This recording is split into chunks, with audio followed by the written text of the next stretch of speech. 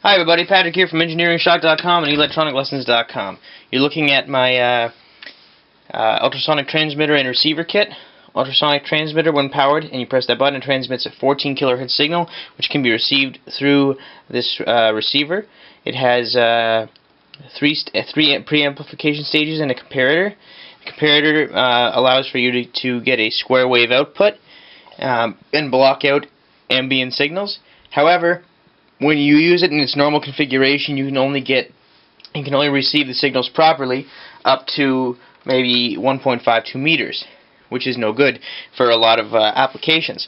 So what I've done is I've made a quick modification to it, and I've shorted R15. If you short R15, you change the configuration completely to an amplifier. However, while you get a lot more, you get a ton more transmit distance, the problem is the LM386 on board has it's a noisy chip, and so if you've got essentially the negative input grounded, then you're going to see some funky output noise until you actually transmit. So what I'll do is I'll actually show you the benefit and the problem you'll see with the noise when you make this modification to the kit.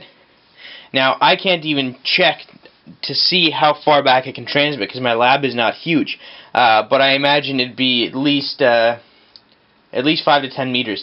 I'm about 5 meters back when I'm transmitting. I'll show you in a minute, but right now I'll show you my oscilloscope and I'll show you the noise on power up. So I'm probing the output of the receiver, and I'll turn on the power. Output goes high, good, and slowly it will deteriorate. You just have to watch it for 1 second. Oh, there we go, starting to deteriorate, and that's the output noise. So, as you can see, that's pretty gross.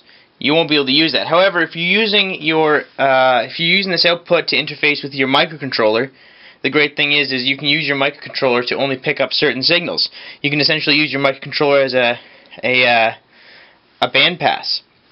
Now, this is just noise, but as soon as I plug in my transmitter, I can transmit a nice clean ultrasonic 40K signal. So now what I'll do is I'll set it up so I can go really far back, and I'll transmit from there, and you'll see the integrity of the signal. Okay, I am standing now about 5 meters back, and I'm going to transmit now. So there's no comparator on here. This is just the output essentially saturating on the high and low end. That means that we have a really solid signal receiving. Now I'm going to try moving the receiver back towards the oscilloscope. I'm going to stop transmitting now. Now I'm going to bring the transmitter even further back. Lots of noise, but now it's closer. I've got about 6.5 meters distance between the transmitter and the receiver. Transmitting now.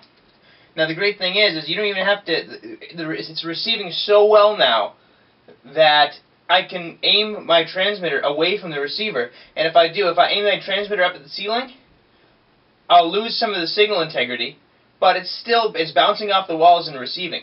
So now I'm assuming it'll probably transmit at 10 meters or more.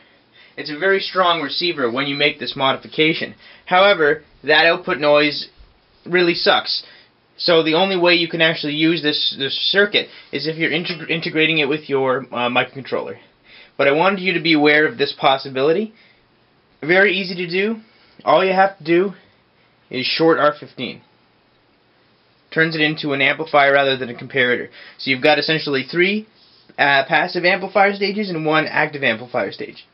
In its current configuration, its comparator, in order to get a good transmit distance, just remove or do not place R15, short R15.